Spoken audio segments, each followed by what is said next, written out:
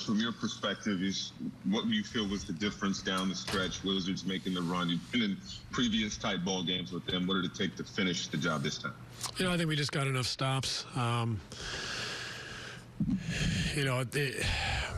They're a tough team for us to cover, and we'd like us just to take that next step. But if you really look at the game, we gave up 20 points in the first 5 minutes.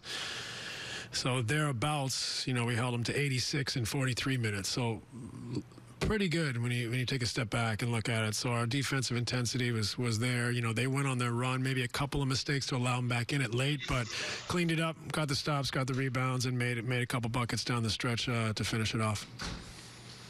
I know we've talked a lot about Claxton. What are you seeing from him that's allowing you to leave him out there on the floor for extended stretches, especially finishing games? Activity. He's long and athletic. He can guard multiple positions, and he's active. He works hard and plays hard, and he's gets deflections, stops, blocks, rebounds.